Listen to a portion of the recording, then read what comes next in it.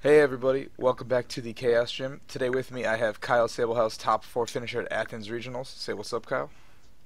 What's up, Kyle? Tell the world a little bit about yourself for those who don't know you by now. All right, so I've been around forever now. I've been playing this game for way too long, like 13 years or something like that. Something crazy by It's now. true, it's true. But was pretty competitive from like '06 until like 15. Played in a bunch of world championships and stuff like that. And now I'm actually one of the commentators for Pokemon over on the US side. Yeah. Kyle does a pretty good job. He was recently at it I think about a year ago. Yeah. Yeah, and he's been killing it since. Came back, decided to play and he tore it up. All right. Talk a little bit about the deck. I guess what your process was picking it. I know you didn't really do much, but tell us what went on.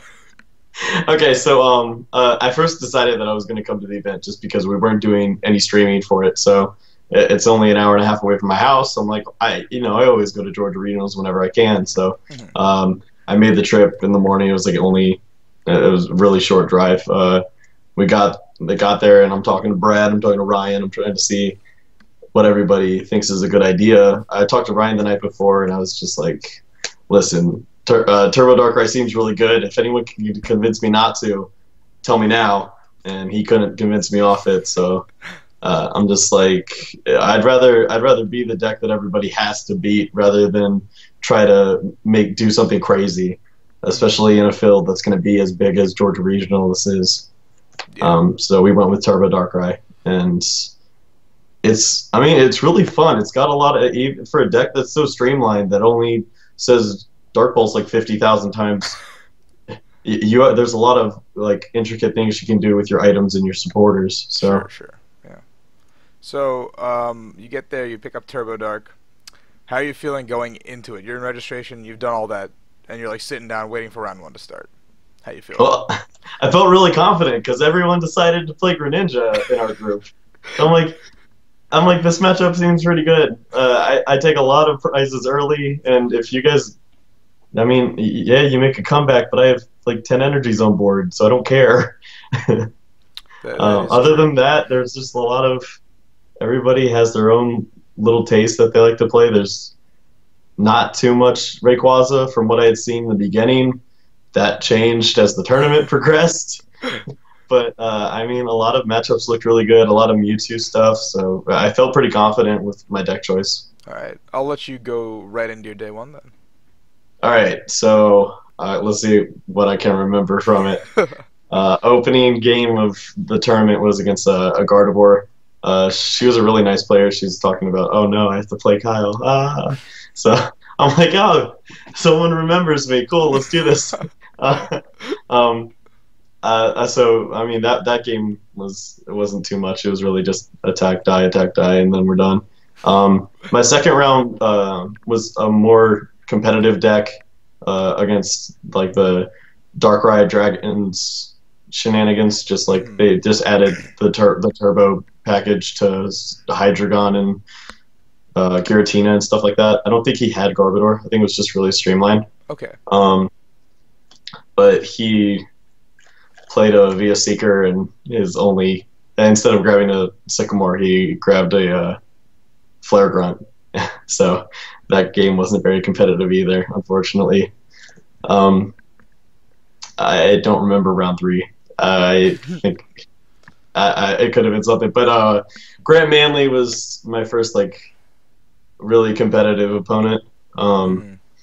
Playing the Jolteon shenanigans, like Lock tie Jolteon, deck. yeah, Jolteon Garbodor, Glaceon feels bad man.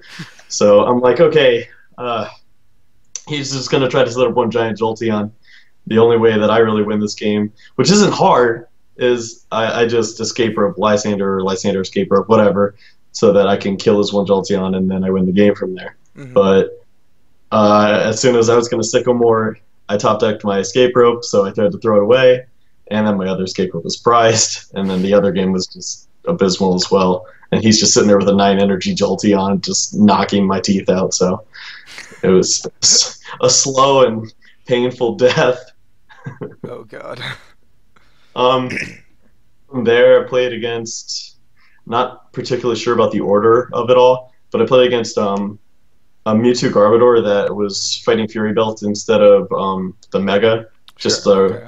really streamlined version of that. Just attach a crap load of energies, max elixir them all down, and laugh at you. And I'm just, my deck's just built to beat that. I just hit them for 40 with Oblivion Wing and a Fury Belt or Verse Valley. Get a little bit of damage on there, and then it's an easy two-shot. Hmm. Damage swap does nothing against it if you play your cards right, and don't just go crazy and put 170 on them because you want to, um, I'll which a put. lot of people do. Let's put 180 here and see what Yeah, happens. I don't think you can kill me. um, so that was actually a pretty fast match for me. Um, I drew dead against this Regice Lugia Ninja Boy thing. I think it was like Long Boy's idea. It seems like it was something that he created because he was playing it as well, and Okay. he's pretty innovative. Um, but the guy was really nice as well. But I drew dead in at least one of the games, maybe two.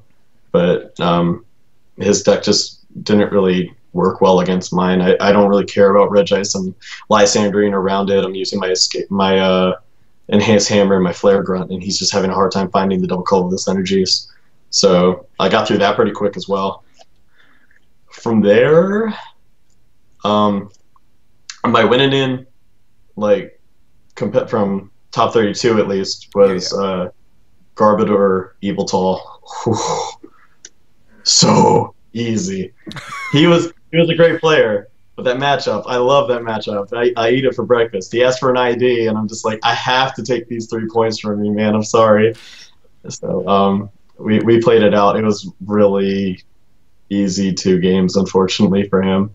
And then Nathan Brower in the last round was playing Rayquaza, and I asked him for an ID because I'm like, I'm gonna lose this, and he's like, no way, buddy. So we played the first game out. I had a really good start, and he had an okay start, like nothing too crazy, and I actually won the first game, which you should just not be in that game at all. Hmm. Game 2, he's drawing so bad. He has just a Magearna EX, and I knocked out his Mega Rayquaza that had no energies, Hmm. and he top decked an Ultra Ball, and it turned into a 210 damage Rayquaza knocking me out, and I'm just like, okay. I tried to finish the game, but he ended up winning, and then Game 3 went to time. I'm about to lose on prices because the matchup is so bad. Top deck the Delinquent, slammed it down. He can't one-shot an EX, and I win. So I was like, I'll take my 1 point. I got my 22. I'm good. Let's see what happens day 2. All right. I guess you can just jump into day 2 then. Okay. The one big point about my day 1 performance was getting to 22 points sounded really good, but I almost would prefer to be at 21, just the way that it was set up, because there were so many bad matchups in the 22. I just happened to get really lucky and paired up against one of the few people that wasn't just like an auto loss straight up, because there were like multiple Rayquazas and Jolteon decks and stuff like that where I don't feel very confident in the matchup. But I got Jimmy Pendarvis playing the Greninja repeat ball shenanigans, which it's a good deck. A lot of Greninja players feel like it's 50-50 your favor, just depending on who's better. But for me, it really just feels like I take so many early knockouts that it's just hard to make a comeback once I have 4 prizes, and you really haven't disrupted my board. Experience share energies just start to add up, and it felt favored. But for the game to be competitive as it was, I started Shaman, then I started Hoopa, then I started Shaman again as my 3 starters for the whole round. Oh God. He's rolling just as bad, just not in his opening hands necessarily, just off of ends. When he would go for the water duplicate, it was the turn that he drew a Froakie, drew a Frogadier. So it was just always something really unfortunate happening on his side too. I remember specifically Game 3 after 2 pretty weird games. My opening start was the Shaman. I played down my shame and I threw experience shares on both of them, attached my energy, and then tried to sycamore, and then I still drew nothing, not even a Pokemon to really start attacking with. It was really ugly, but he's sitting there with a Froakie trying to bubble me, so I won the battle. Two people just staring at each other with theme decks. Round 11, I played against the future winner of the tournament, Chris. Mirror match. I felt like if you lose the mirror match, you don't even deserve to be in top 8, honestly, just because of how this deck runs. Like, if you're running hot, you're gonna win. Max Elixir's like crazy. It seemed to be his day. Honestly, he was just rolling through, and it was really hard for me to try to stay in that game. I won game 2 pretty decisively, but he won the opening coin flip, so going first in that matchup was really good. Mm-hmm. The next round we played against Zebstrika. He played the Zoroark instead of a Garbodor or Octillery like Dylan Bryan did. Mm-hmm. It was okay, but really just that matchup comes down to if I can knock out some early Pokemon like a Combee, especially if I can do it with the Baby Eviltal with like a 40 Oblivion Wing from the Fury Belt or the Reverse Valley. And I played double Shaman. I would Sycamore, and I still couldn't draw 10 extra damage to really get myself there. I went really aggressive, just trying to get those early knockouts, because that deck, once it gets rolling, it's just really hard to stop. I played the same scenario out twice with him. Game 1 I lost, but game 2 I end him to 1. He doesn't draw it. Game 3 I end him to 1. He does draw it. So it's just kind of how it went there. The next round after that I played against James Hart. They have a joke in Tennessee with him where it's not a Georgia regional unless you play Kyle Sabelhaus, because me and James always play each other every single time. I swear I play him so many times in Georgia. So it's always good to play him. He was playing the Mewtwo. And we really had a back and forth series as well. His opening for our first game was really crazy. He just went off and I couldn't compete with it. Mm-hmm. I did everything that I needed to do, but it was just every time I would knock out a Mega Mewtwo, he'd just have another one ready to go. And I just didn't have enough energies on board. But game 2, I got everything that I needed. In game 3, I had a disgusting, amazing start where he just had Trubbish and passed with a Mewtwo on bench, and I was able to get like 3 energies for it. I got like 4 energies on board with a Fury Belt, Escape Rope into my Eviltal with a Hex Maniac. I was just like, oh, there's no way I'm losing this game. Oh, dear God, dude. Yeah, so that was pretty commanding for game 3. And I really needed that, because honestly, at that point, I didn't think I was going to be making Top Cut, just because even at 28 points right there, it's just my resistance was pretty shot because I had just lost 2 games in a row. And then finally we went into the last game, and I'm paired against a guy playing Evolve Garbodor, or I believe that's what he was playing. And I'm like heavily no, he was playing Mewtwo as well, excuse me. And I felt favored in that matchup. Of course, I had just come off a game where I had beat it, and then I had beat it earlier in the tournament. But he was only at 27 points, and he knew that he couldn't make cuts, so he actually just conceded to me, which is really nice of him, just knowing that he couldn't make it in. So we're in top 8. Feels great. I really didn't have any expectations coming into the event. I just missed playing in tournaments, so I wanted to get back in and see what I've been missing out on. And then you top 8 the biggest regionals to date. Yeah, it worked out pretty well. Yeah, so you're in top 8. I think you got paired up against Vespiquen, right? The opening match I got paired up against the number 1 seed, Rayquaza. Okay. I was actually too scared to look at the board and see what my spot was, so Ryan had to run over there and check on it. He gives me the thumbs up. I'm the 8th seed. I'm like, all right, cool, we're in. It's all good now. But then we get the bad news that the 1 seed is Rayquaza. There's actually 3 Rayquazas in Top Cut, so I'm like, whatever, I guess we're done here. It was nice while it lasted. But I sat down with the 1 seed, and we were talking a little bit before the game. He knew that he was going to be losing to the event Vespiquen in top 4, most likely, after he beat me. So we were both pretty somber, knowing that our fates were sealed. But we played the game out, of course. The opening game, I get to go first. I get a pretty good start, and uh, I stole it because he was playing his Skyfields very early before he really got anything going. Like he didn't have attacking happening right now. He was still trying to get his setup when he had a Skyfield. So he Skyfield, I reverse valley. He Skyfield, I reverse valley. He Skyfields, I delinquent. He Skyfields again, I delinquent. He's out of any more Skyfields, obviously, and he doesn't a way to get him back. So he's locked in at 150 at that point, and I'm going to win a battle where we're two-piecing each other because my deck's just built for it. So I actually end up stealing game 1 from him there. Game 2, he does Rayquaza things. I cry, and I'm dead by turn 3. It was really bad. Like I was just like, oh, this is why we hate the matchup. I'm not going to be able to come out of this. And then game 3, my start was okay. I didn't really have many options as far as supporters, but I did get to Hexmaniac him on the opening turn when he had a Dragonite, and I got to put some damage down on him early, like 100 damage on the Dragonite by turn 2. And he had a pretty slow start only because he prized a Shaman or two. He wasn't really able to. He got some stuff going, but he just didn't have attack power just yet. So it was what I needed if I'm going to win the game, of course. I was able to pull up some shenanigans, Lysander up the Dragonite that ran away, steal some early prizes, and he brings up his Rayquaza, and he's starting to beat down on me. But he made a mistake in not checking to see if his Shamans were prized. He Ultra Balled when he had very little hand. If not, that might have just been his whole hand at that point, honestly.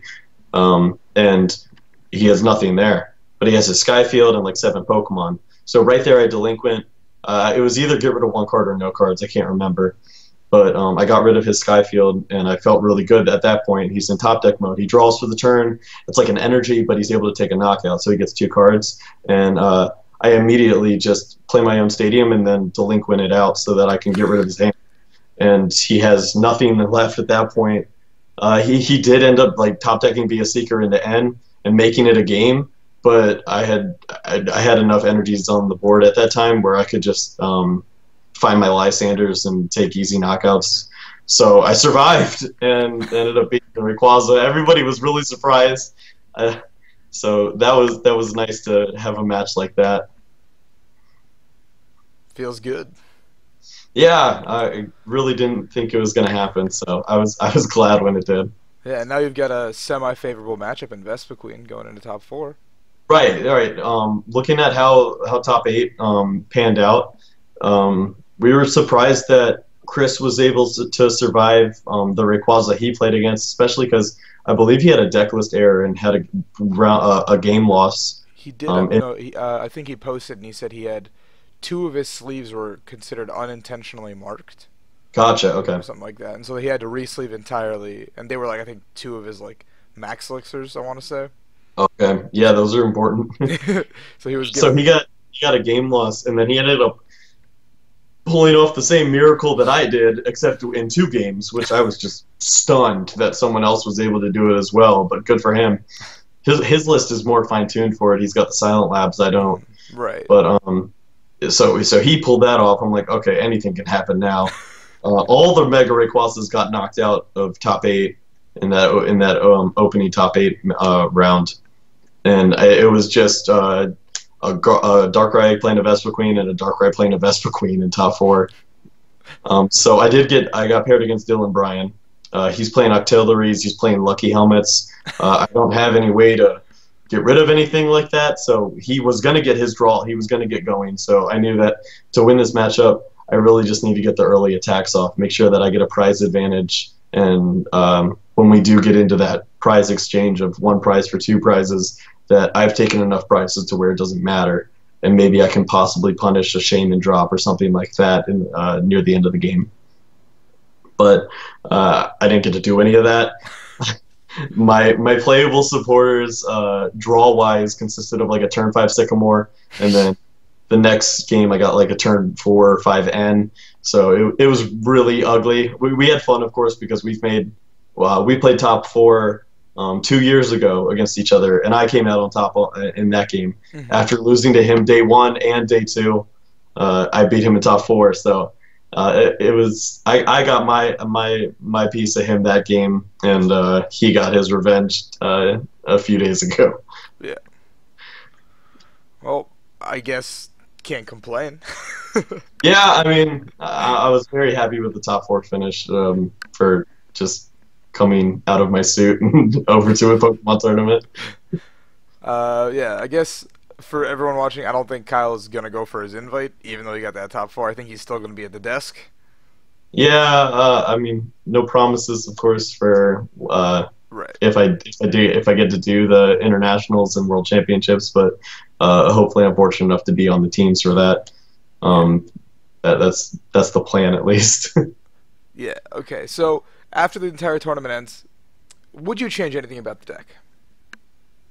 Not really. I mean, it's just if you're gonna change the deck, you have to change the stadiums. It's just two different ways to run the deck. You can either run it like Chris did, or you can run it like I did.